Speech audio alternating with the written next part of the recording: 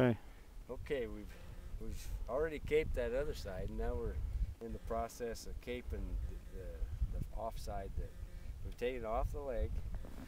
We cut it right here and then back to our cut that goes along here, along the rib cage. And we're going to take this off. You notice I've got just a little bit of that meat on there. That's what we're trying to avoid a little bit, but that'll give the taxidermist something to do. But we'll try to keep as much of that off of there as possible. And we're going to take it right up here behind the ear, so it's right behind the base of the skull.